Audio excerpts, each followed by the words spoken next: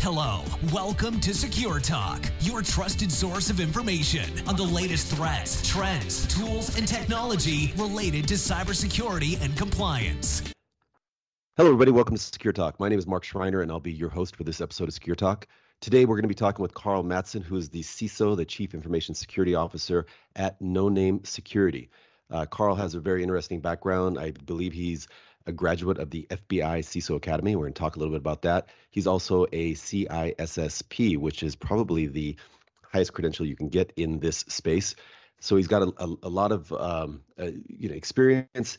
And we're going to be talking with Karl a little bit about what Noname Security does, and then primarily about API security and why it's important, why it should be prioritized. But before we do that, let's say hi to Karl. Karl, how are you today? I'm doing well. Thanks, Mark. That's awesome. Hey, people can't see it because we're not going to show the video, but I do like your microphone there. Is that how have you mounted that?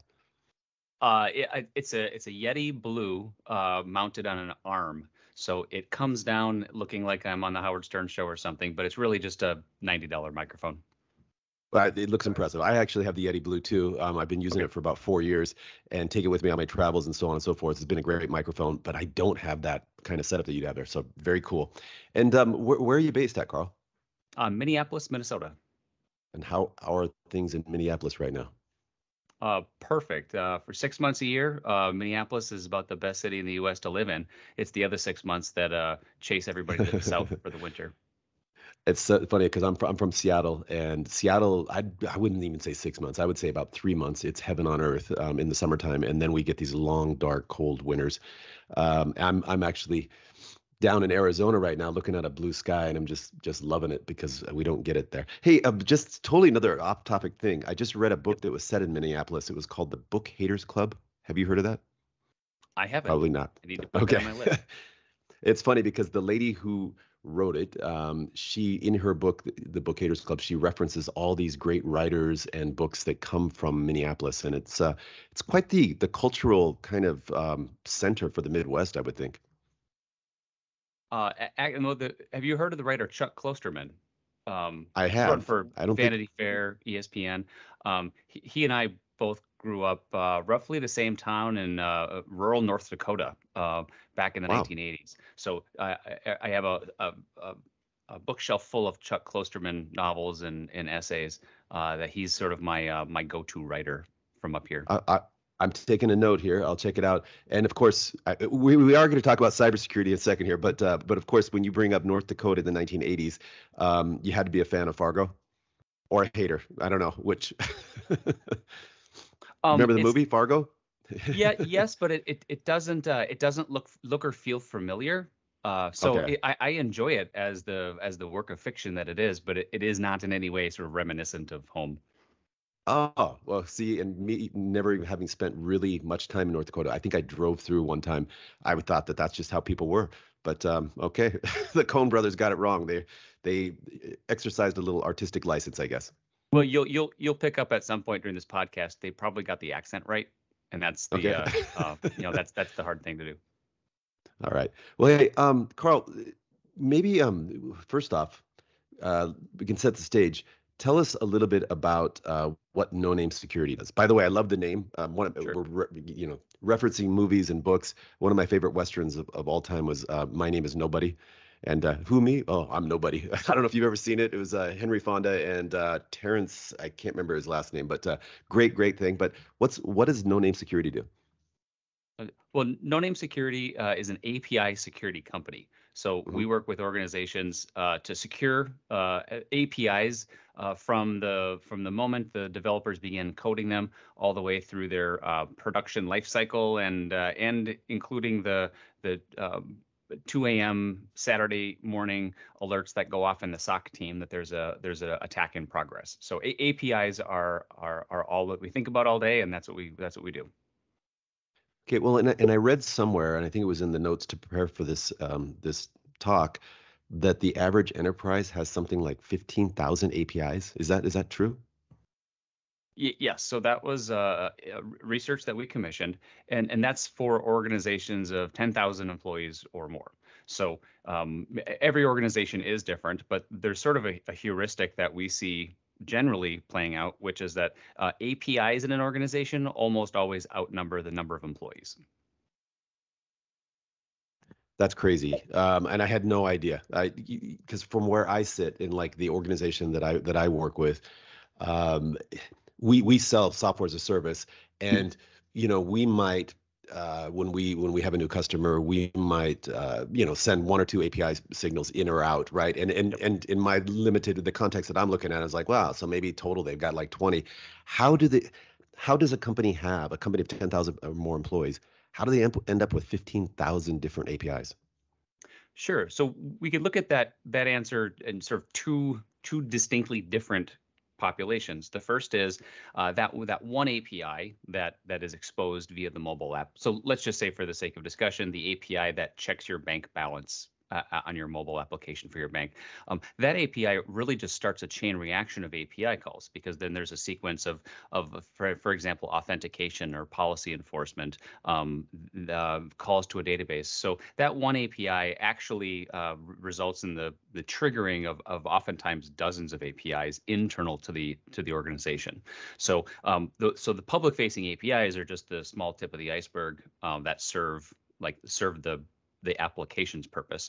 And then the second surface, which is sort of easier to forget about, is what we'd call the management plane of an organization. So let's say that mobile application is hosted in Azure or AWS. Azure and AWS, most of the workloads in our public cloud services are managed via API. So let's say, for the sake of discussion, it's got things like Security Hub and CloudTrail and GitHub. We're pushing code through Jenkins. We're logging in through Okta or AWS or Azure AD. All of those services that are actually managing and supporting that application, they're all API-based services. So if you look at like a typical mobile application, let's just say banking or telemedicine, you've got a small handful of APIs that the customer interfaces with like directly, but underneath the surface, there's a tremendous amount of or quantity of APIs that both serve the application and then operate the factory of the application behind the scenes. Okay, that makes a lot of sense, and I'm starting to get a little scared here. So let me ask you, what are the primary security issues or risks that go along with having such a large number of APIs? Sure. So we typically look to the OWASP, which is the Open Web Application Security Project. It's an open source project that's been around for over a decade. And OWASP publishes what's called an API top 10 risks. And universally speaking, I think anybody who looks at API security probably agrees that, for the most part, the OWASP top 10 is spot on. It does represent we call it the top 10 things that can go wrong with an API. Now, there's a lot more than 10, and we look at it as more of about 150. But the risks of APIs are really three-part. The first is the design of the source code, and is it designed securely? So let's say, for the sake of discussion, I publish an API that looks up bank account information, but I don't design in authentication or requirement as part of that design. That's clearly a coding flaw. So that would be the first category, which is a poorly designed API. The second category would be configuration. So let's say the developer of a banking application, mobile banking API, designs authentication, but at the network layer, that authentication is not enforced, and that enforcement usually takes place like at an API gateway or an API management plane. So IBM's research actually indicates that the majority of API breaches are not of the design of the API, they're in the configuration of it. And what that really means is how it operates in the world versus how it was designed originally. And then the third category we call like the management of the API. So do we audit it? Do we log it? Do we detect anomalies? And so those management activities, they really fall into the security team's prerogative, because if the developers are doing exactly what they're supposed to and to secure code, and the infrastructure teams are managing it well, the security team has a role. We have to observe security events and anomalies so that we can sort of respond accordingly. So generally speaking, those would be the three ways that an API sort of exhibits risk. Sure, and I will eventually drill down on all three of those. Can you, before we start talking about how you prevent or detect risks or some type of security event, what can you give some real world examples of how APIs have been exploited? Sure. So the sort of the low hanging fruit in terms of API problems that are fairly common in the world today would be the circumstance where an API lacks the design or enforcement of authentication. So authorization and authentication, those are the API top risks 1 and 2. So an example of that would be like an API that was designed originally for 2 systems to talk internally on a network.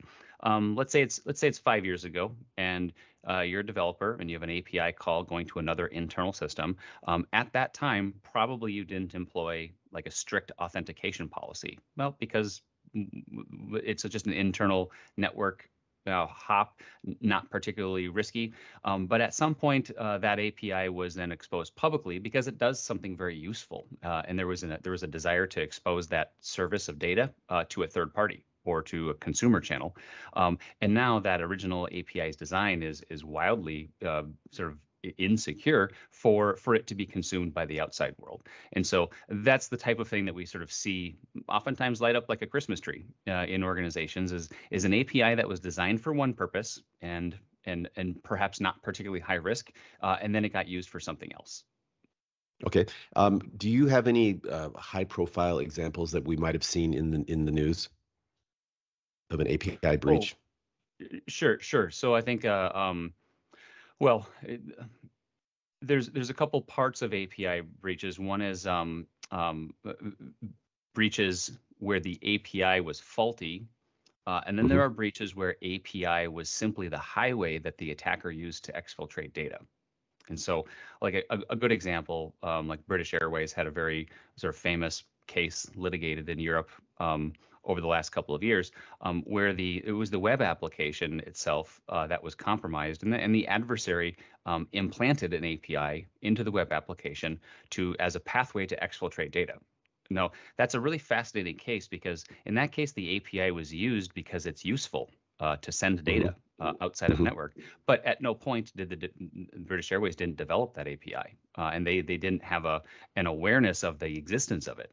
And so that's a really interesting case for APIs because when we think about API security, it would be conventional wisdom and let's go proper. First step 1 is to look at source code and look at the design. And then we look at the configuration. We look at the network placement. We model the API's behavior. But that British Airways example is one that's really interesting because that was the attacker that wrote that code, and that was the attacker that used the API to exfiltrate data.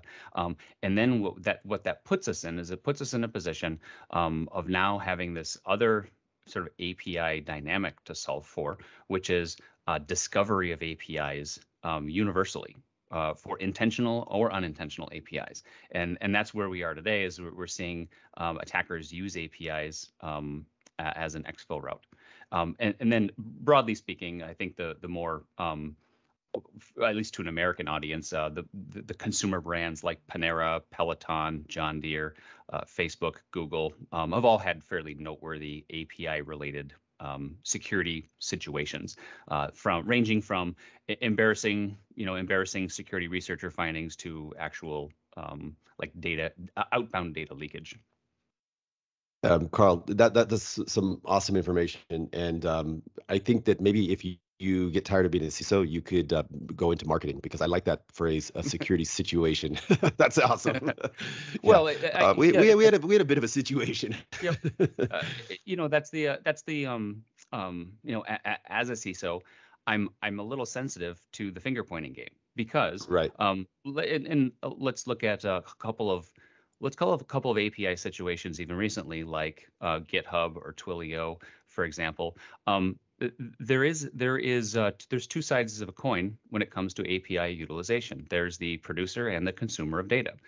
In a lot of cases, I think what we find it's that the consumer or the subscriber to the API didn't follow the manual. And in that case, there's a bit of a finger pointing blame as terms of whether sort of whose accountability is it. And so Your API isn't safe. And it's like, well, actually, if you would have followed the instructions, Yep. the best practices, it would have been fine. Yeah. Right. So I mentioned a few companies, but I want to be clear that the attribution of blame is kind of a different question. And in each Sure. case, I think that there are cases to be made and litigated. And I mentioned the British Airways one because it's pretty public and it's already sort of through the court system, so to speak. But there's a two-way handshake that occurs in API utilization, and both parties in that handshake have a responsibility. Makes a lot of sense. Hey, so I'm familiar with like traditional network scans where you can tell an organization, hey, you have this many devices, you have this many users, these are inactive credentials, these are credentials that have anomalous activity, so on and so forth. I have never actually seen one that tells you how many APIs that you have. But I heard you say that one of the things that you need to do is kind of create this awareness. Is that something that Noname does? Is you kind of do a discovery in terms of, hey, this is how many APIs that you have open on your platform? Yes, absolutely. With APIs though, there's only a half story though. If you go through the discovery process, like you would for, let's say, a vuln scanner, Tenable, Qualys, for example, let's just take those vuln scanners. They tell you whether your operating system has a vulnerability, and it's sort of true. That's not it's objectively fact-based, but that's a single point of observation. In APIs, that doesn't work, and the reason it doesn't work is one has to look at the API endpoint itself and characterize it in terms of how it's designed and what it talks to. But the second piece is we have to also observe the traffic and how traffic comes and goes from that API. So we have to go upstream as well to see where it's placed on the network, how it is authenticated through a gateway, or how it's protected by other layers. So let me go back to the first thing we talked about is like what goes wrong with an API. Well, it could be bad code, or it could be configuration.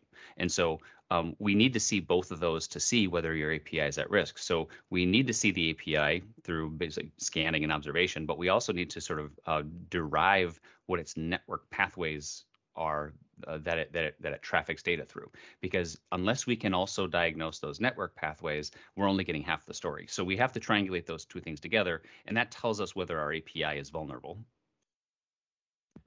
And I'm assuming you have an output of something that says, hey, we've scanned your API posture, or and we've matched it up against known vulnerabilities. We have the top 10, and then you said you look at kind of maybe 150 actually.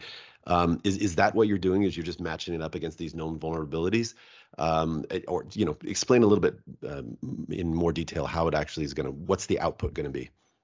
Sure. So what we so matching it against vulnerabilities is actually doesn't really apply in APIs. So here's an example. My okay, API you mentioned risks. You mentioned Yep. risks earlier. Top 10 Yep. risk. Okay, so I sometimes I use that interchangeably, which is not correct. But go ahead. Yeah, so the difference is like, because we're most of us are familiar with like a vulnerability scan in an operating system, but for APIs, what we have to do is we have to observe the API behaving in order to understand what risk exposure it has. So that includes looking at the traffic going to and from the API as the mechanism to sort of have the insight into what vulnerabilities are present or not present, because the reality is every API is a unique piece of source code, and so for example, I can't share my vulnerabilities with you, or we can't necessarily share each other's API risks because your code is different than my code. So the way that we diagnose the vulnerabilities is by observing the traffic and the behavior of the API. So it's observation via traffic versus rather than observation of just sort of I call it a brute scan. Yeah. Okay. And so walk us through how that would work in terms of, how heavy is the deployment? How long does it take? How long do you need to run it? Sure. So the back to this sort of basic concept of traffic. The traffic tells us everything there is to know about APIs. So what we do is listen. We listen to network flows. Depending on the network, that network flow information can come from everything from an AWS IAM account that's a read-only network account, or a transit gateway, or a network node, or a load balancer. Wherever traffic is being funneled in a network, that's where we listen. And so that listen is one way. It's passive. So that the deployment of listener in the case of public cloud takes a matter of minutes, and then it becomes a function of listening to enough traffic to establish a sort of statistically viable sample size to diagnose and understand vulnerabilities. That can be as fast as a few hours, or in the case of some APIs that only are invoked, daily or periodically, it may take a week or two to sort of establish a baseline of activity and behavior. When you're out talking with prospective customers, what are their major concerns? What are the top 3 questions or concerns that you're hearing?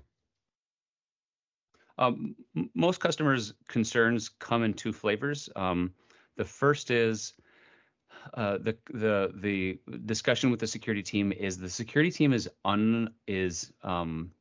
their confidence level that they know all of the APIs that are deployed in their organization and just want to know where everything is at. Let's call it the housekeeping question.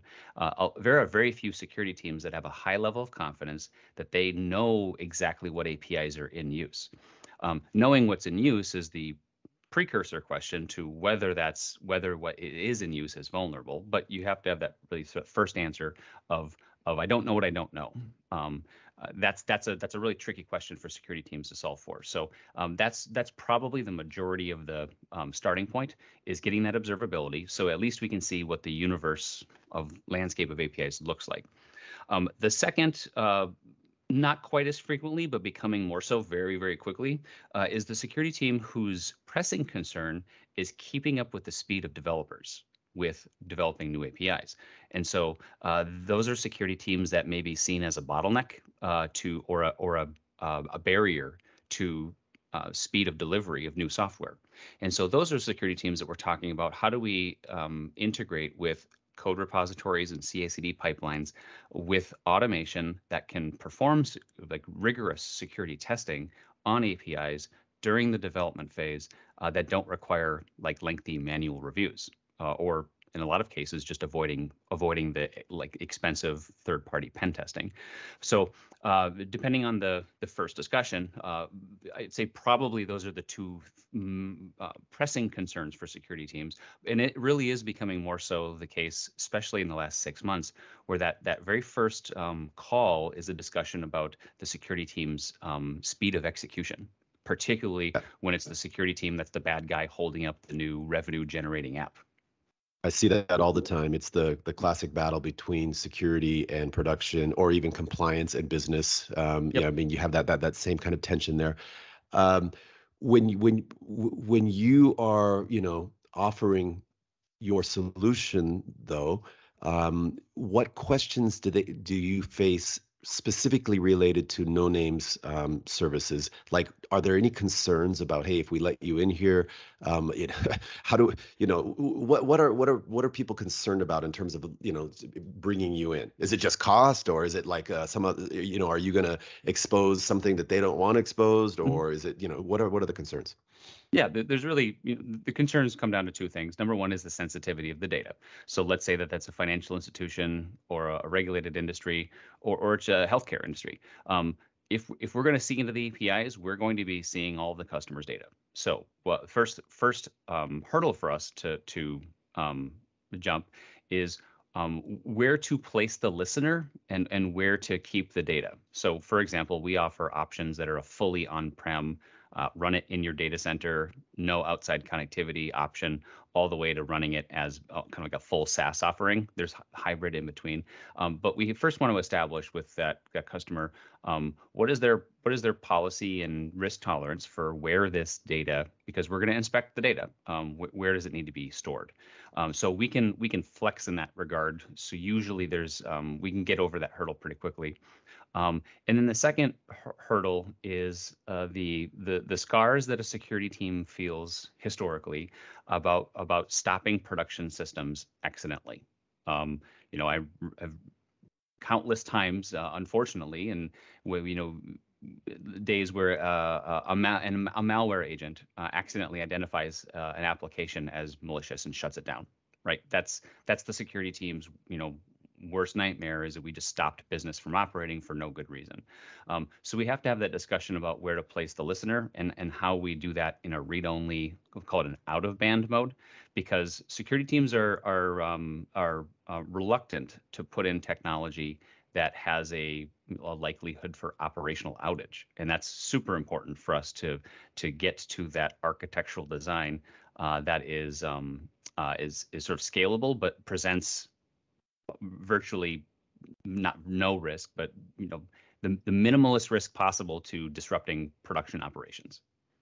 Makes a lot of sense. Yeah, and I'm sure you've just put a lot of people's minds at ease, because it's whenever you bring in an outsider and say, hey, one is like, there's sometimes there's a reluctance of we don't really want to be told what we don't, but how are we actually gonna find out how many APIs or how many, what our network looks like, unless we bring in somebody that can, a subject matter expert that can do it.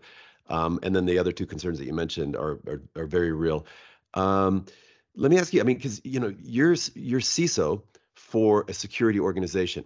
So in your role, are you primarily focused on Noname Security as a entity and protecting, your organization?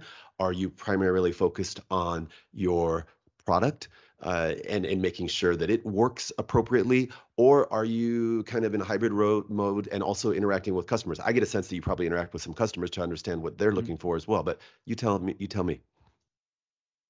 Absolutely. So prior to coming to Noname, I was a customer of Noname. So okay. That was the transition that I made, having a pretty good familiarity with the platform and the team. So when I came to Noname, and I'd say 70 to 80% of my focus is in the protection of Noname. So it's the estate, right. Which is the hardening of our platforms, the security operations, monitoring, access control, and then risk and compliance of the platform. So 80% of my job looks exactly like my CISO roles in past organizations have. The other 20%, which is really the customer facing piece, is for example, we have an advisory board of external industry experts, customers, who provide that input into product roadmap and as well as just like I call it being at conferences, going to understand like what the sensibilities are about the category of API security or our product specifically, so I can bring that back to the product team and help them digest that as part of feature requests and product roadmaps and release updates as part of the product itself. Excellent. And those are kind of different skill sets. They're related, but different. Let me ask you this. And in your traditional CISO role, where you're protecting the estate of Noname, what top 1, 2, 3 pieces of advice would you give to other CISOs? I think advice number one would be the more direct linear relationship that a security team can make to the business's revenue streams in terms of, like, for example, for us, we're as a security vendor. So there's a very short case to make for things like why we need to encrypt data at rest and in transit, or why we need to integrate applications into single sign-on, put in MFA, because for us, the reality of the business value of that is very present for us every day. I don't need to create a leap of faith in the security team for the security to be a priority. But when I go back in my career to banking and finance and retail, there's always a case to make for security having a direct benefit to like business revenue generating activities. In banking, a lot of the times I was a part of, or if not leading, customer relationship development, because in banking, what is banking? How do you differentiate between banks different than the interest rates that you receive or pay and the level of trust you have with your bank? And so that trust part of the equation was how I positioned our team as a part of the trust value proposition for the bank. I think every business has that connective tissue that they can make to the lines of business. And so mission one is seek that out and really emphasize it, dedicate the time to it, and take credit for it. Be a part of the business's business value delivery. Yeah, I mean, if your salespeople are out there talking about, these great security features that you have as a differentiating factor in the marketplace, that's huge. And you've done your job, and now you're a partner with them, as opposed to what you talked about earlier, a bottleneck. And that can be not just with development, it can be with business as well. But go ahead, please. And the other part is regardless of the size of the organization, even companies with seemingly unlimited budgets at the top of the banking spectrum, they need partners. You need third-party integrators, you need service providers, and you need public sector partners like FBI or FSISAC or Health or ISAC. Those this is not a game we can play in a silo. And so I'd say that the stronger partnerships that are sitting to our right and left in industry, in the public sector, those are really force multipliers when we can tap into those strengths of partners, whether it's a service provider performing an overnight service, or whether it's a specialty shop that has a technical capability, or if it's just the CISO networks sometimes are just phone a friend because I need some advice on something that's really challenging. So I think that the more leaning we do into our partners, we can really benefit sort of in absence of unlimited budget. I think that's some great advice as well. And oftentimes it doesn't matter what kind of business you're in, people try to sometimes go it alone too much. In this networked information collaborative world that we're living in, you got to leverage that. You got to leverage those trusted relationships. That's awesome. Hey, you brought up the FBI in terms of partnering and in leveraging their capabilities. I did notice on your LinkedIn profile though that you are a graduate of the FBI CISO Academy. Could you tell us a little bit about that? Sure. So I did serve in the military for 8 years. And as a contractor, so for a decade, for my first professional decade, I was in the national security field. And then when I moved over to the private sector, I very much still wanted to be a contributor to the mission. The national security was never something that fell off my radar. So engagements like being a part of FBI's InfraGard program, I had the opportunity to be a sector co-chair in Los Angeles, a member of the chapter here in Minnesota, and given the opportunity to go to the FBI Academy and spend a week with FBI leadership, as well as like CISO peers from across the country. I gained a great deal from that, just getting the perspective of what's happening at the national level, but then always having the connective tissue to the public sector, because it isn't frequent that a CISO needs to be on the phone with the local FBI field office. But when you find yourself in that situation, it makes a world of difference if you know each other, other as credible, trusted, players. So if I'm going to report an incident to the FBI, I'm a known quantity, my company is a known quantity, and there's a pathway of trust there. That's amazing. And again, it goes back to the power of your network. I took a course through Harvard Extension. It was managing risk in the information age, and my network just exploded from that. And it's so cool that because people say, oh, well, you've been doing this podcast and, you've been working in cybersecurity for X number of years. And so, cybersecurity. I'm like, oh my God, there's so many different rabbit holes that you can go down, and it's impossible for any one person to know them all. And whenever I need to get some additional information about something, I can just reach out to my network, and people love to share typically. So very cool. Hey, last question, actually, totally jumping tracks here. Is there anything on the consumer side as individuals? Because at the end of the day, I mean, we all work for organizations, but we also have our homes and our families, anything like that. Anything that we should be aware of or concerned about in terms of APIs? That's a great question. I mean, I think that the API is not typically going to be the end user facing sort of risk proposition. I think that I would prefer to take the end user, take the consumer off the hook, because if we focus our API security efforts on the largest enterprises and corporations that produce the services we all rely on, really at a global level, I think we have a dramatic increase, or we have a dramatic improvement in instances of data theft, instances of cyber fraud.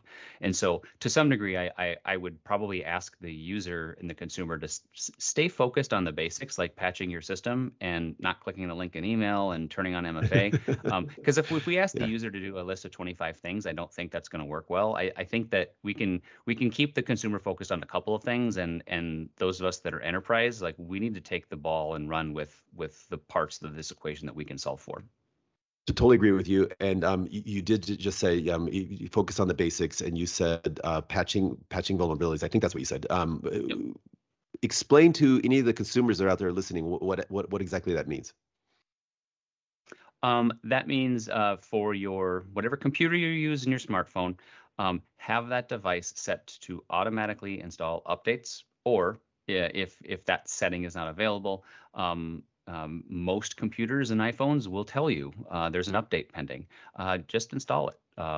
It's the kind of the reality of the world we live in, that even the most sophisticated companies in the world, their software does need to be updated because criminals find a way. So as a practice, whether it's once a month to go to the iPhone and just update all the apps, or whether it's to go on your computer and just, is my computer updated, update now on Windows. It's a dramatic difference it makes in the susceptibility of the user to the device being compromised. And when the device is compromised, then your data is compromised. Yeah, and it's funny because one, not all updates are security related. Some of them are just, enhancements to the OS or the operating system or the platform, the tools, et cetera, whatever apps you're using. But oftentimes they are security related. So you do need that. But it's not just, devices. If you drive in a Tesla, for example, you're getting over the air updates automatically real time. And some of those are security related. And I don't even know if Tesla owners have an opportunity to block them. I would assume that Tesla would insist, because that's some pretty critical, update information that's going out in terms of, your braking systems and other things to do with the safety of the vehicle. But it's very, very much important. Right now, the economy is kind of in this strange situation where we're experiencing inflation, but some budgets are getting cut. There's supply chain issues. How is that affecting, or what are you seeing? I think the trend, if technology budgets are going to be reduced, is actually one that veers straight into APIs as even more central to technology.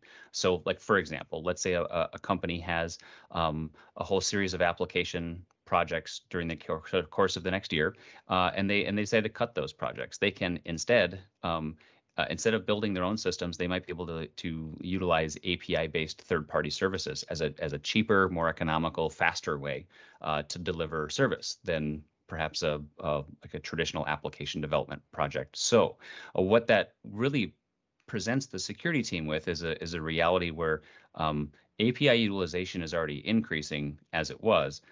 We might put the gas pedal down on APIs being the central focus of security, because that's the API-based economy. It sort of represents a fast, efficient, interoperable cheaper systems, and that does present an increase in risk of APIs, despite sort of less development of the traditional sense. Well, and earlier we discussed that the average enterprise with over 10,000 employees has something like 15,000 plus APIs in use. Do you see that number then rapidly increasing? Yes, because it would be let's say that we're talking about a bank, for example, and that bank wants to provide a new service that gives its customers the current value of their home. The bank can develop an application themselves that calculates the value of your home for you. It's cheaper, faster, easier instead of developing your own application, just engage with a third party that offers that data as a service. And then you can give that data to your customer in their mobile app at very low cost, very inefficient. But what you've done is you've added APIs now to your environment. And so that's an example of why the explosive growth of APIs really does not recede. It probably increases under cost pressures. Yeah, and I'm just thinking with the explosion of IoT devices, the explosion in the number of apps, the amount of data being collected, it doesn't look like linear growth for APIs. It probably looks more exponential. It's just, so I think you're in a good space. That said, with that growth comes, a proportional increase in risk. Yeah, and that's why the word that I like to use is to develop a competency. Security teams need to develop a competency in APIs for securing them, because the API problem set is not the problem set only of today. It's the problem set we're going to have in the future. So whether it's Noname or a different technology or processes and policies, security teams have to really grapple with this. This needs to be a core competency. Then that core competency is going to survive, a decade or longer. Makes a lot of sense. Well, hey, Karl, I really enjoyed this conversation, and I get the feeling that we could talk a lot more about APIs and go down a much deeper rabbit hole. Let me just, parting words. If people wanted to find out more about APIs, please tell us how they can reach out to you or your organization, but also share some advice in terms of what industry events or publications or associations that they should be looking at. Well, so Mark, you flattered me at the beginning of the session. You mentioned the CISSP certification. So what I would recommend, NonameSecurity.com is our website, and of course we can do demos and free POCs. But for anybody interested in just learning more about API security, we do what's called a workshop. It's a 4-hour API security workshop. We have a partnership with ISC², which is the certification authority for CISSP. So if anybody takes the workshop, not only do you get a free No-Name t-shirt, but you also get 4 CPE credits for your certifications. And it's really the API security from A to Z. In a 4-hour training session, we talk a lot about how threat actors compromise APIs. How do we, as defenders, protect them? What are the tools of the trade, and how do we understand this chessboard of API security? So I really think that's a fantastic place for people to start. With very little familiarity at all with API security, in 4 hours you can walk away feeling pretty much like you kind of understand the geometry. Not at an expert level, but certainly proficient in the mechanics of it, and that's something that we love to do. Awesome, and that information is available on your website as well. Yep. NoNameSecurity.com/workshop. Awesome.